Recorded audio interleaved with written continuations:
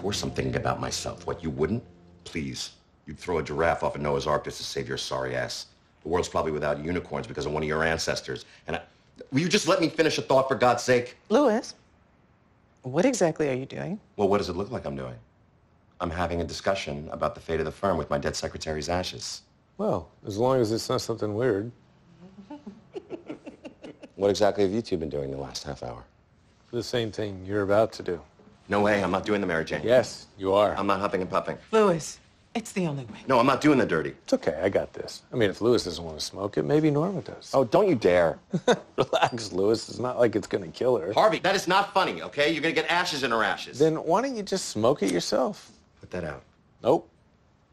I'm gonna light this joint on the count of 1, Harvey, I'm telling you. 2, Harvey! 3.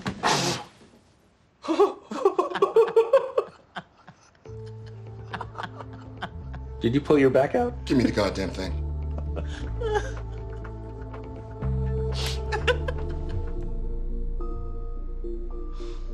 Holy shit. This is the best thing ever. I love the both of you so much. This is your doing. Harvey, we're making progress. Holy shit, this is the best egg roll ever. Jesus Christ, get me out of here. This is so awesome. I mean, I haven't been this stress-free since I took gold in the Math Olympics, and Esther went to fat camp in the same week. Esther went to fat camp?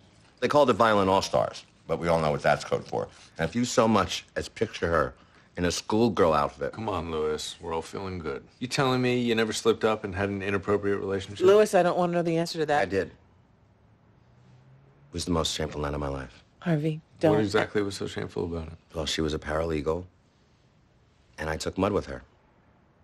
I don't understand. Are you saying you sullied her reputation? No, I'm saying I sullied the concept of mud. What the hell are you talking about? What, do I need a bullhorn? I had a premature muddification. What the hell does that mean? I think we all know what that means. It means I couldn't hold my mud. I still don't know what that means. Did you take a shit in the mud? No, that's disgusting. Well, what part of this conversation isn't disgusting? I know I'm going to regret asking this. Who exactly was it? I cannot tell you that information. Okay, good, because the truth is It was Missy Dietler. Louis, I'm going to ask you a question. I want you to tell me the truth. Does Missy Dietler know that you couldn't hold your mud? Oh, heavens no. The Turkish silt was thick enough to prevent her from feeling it, so. Was it thick enough to hide you wanting to go to sleep after? My God, she knew. I got news for you, Louis. They always know. Oh, you're so right. You're so right.